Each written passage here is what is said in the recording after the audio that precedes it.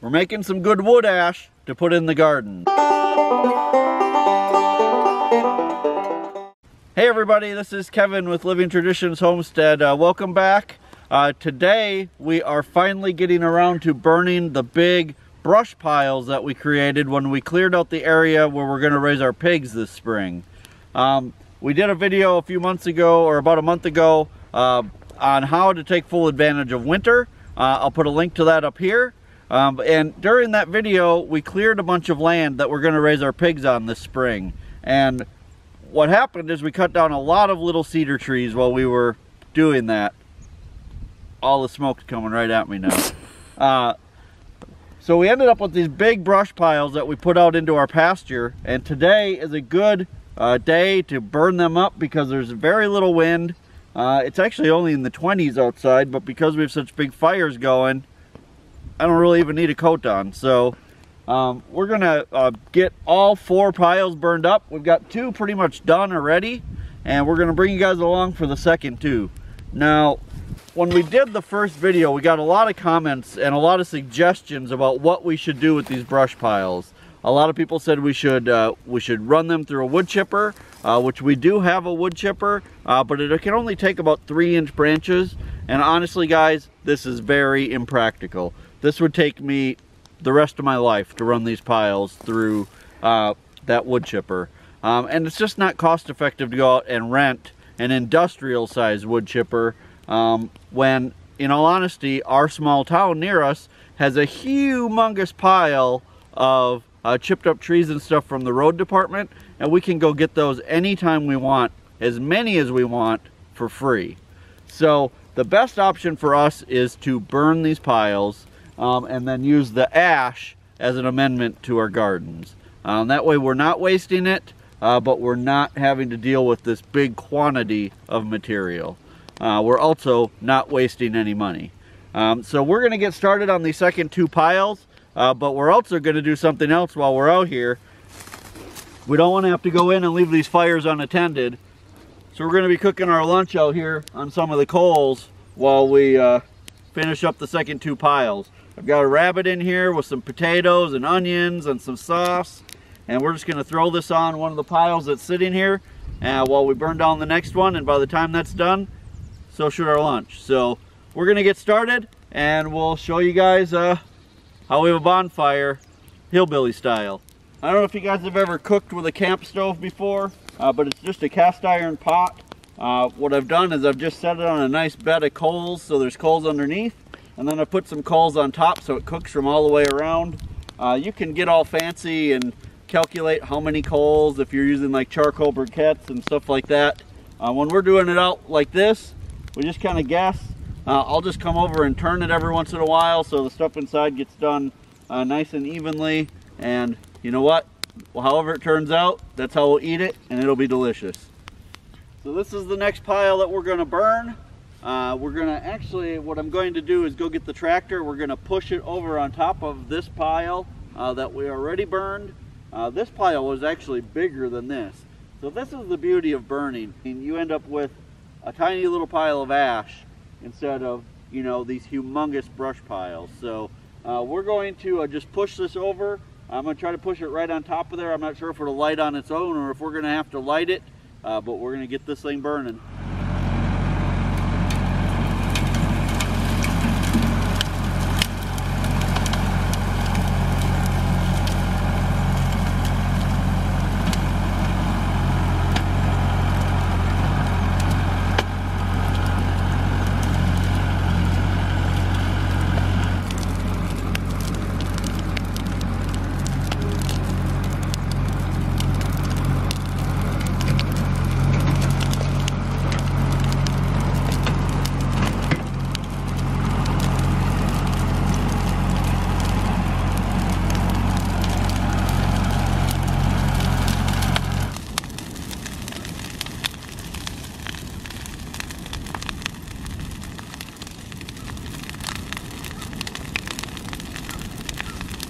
So our main concern is just making sure it doesn't spread too much on the ground in the dry grass, and then just kind of keeping an eye out for flying particles to make sure nothing goes back in the woods. But I'm not really too worried about that. This should be fine, and we'll let it burn into a small pile.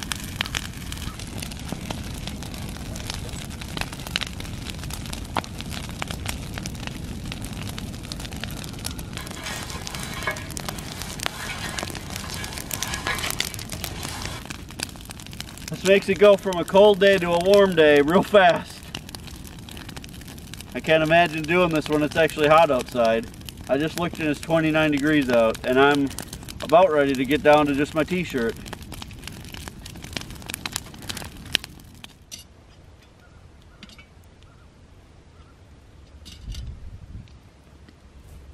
Alright, looks like lunch is about ready.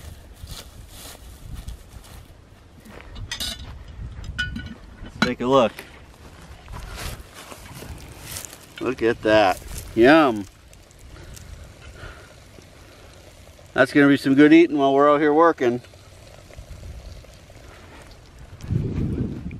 Again, it's rabbit with potatoes and onions. Doesn't get any better than that, especially since we raised all of it right here.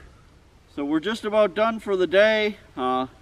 It was really a good day working outside, a beautiful sunny day, a little bit chilly, but around the fire it was great. We had a good lunch, we got a lot of work done, and you can see behind me, this is what's left of one of the piles. Now we had 4 piles, all that were about the size of a car. I mean, each pile was about the size of a car, so I mean, they were decent sized piles. This is what's left of one of them. Let's go over and take a look at the other one, and I'll show you what's left over there. Alright, so this is what's left of this pile. Now we actually used this spot to burn 3 of those big piles. And you can see that this is what's left. Now we're going to just let this smolder. It'll smolder the rest of the day, maybe throughout the night. We'll come check on it every once in a while, but for the most part, it'll just sit here smoldering until it's all the way burned down. You know, this was really a great solution for us on how to get rid of this much brush. Again, you know, putting that much through a chipper really is not very practical. We have a decent sized chipper, but again, even a decent sized chipper it takes a long time. And, you know, we just can't afford a commercial chipper, which, you know, are thousands and thousands of dollars. So this was the best solution for us.